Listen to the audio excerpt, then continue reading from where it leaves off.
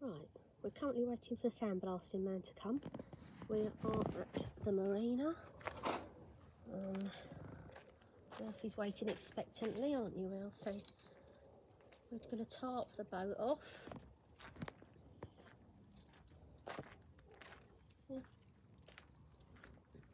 We've made a start. Dave's gone up there, I think, to get the paint down, because once it's getting blasted, it's getting painted underneath. It's a very quiet morning. Oh, there he is up there, look. Just taking off all the timber off the back of the boat for the sandblasters.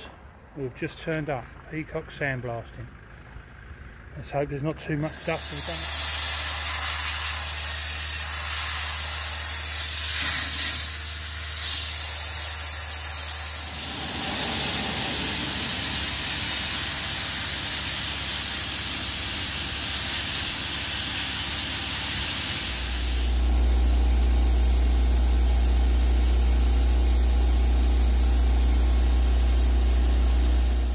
Had everything blasted and she's looking really good, so we don't have any holes, which is the main thing, all the way round.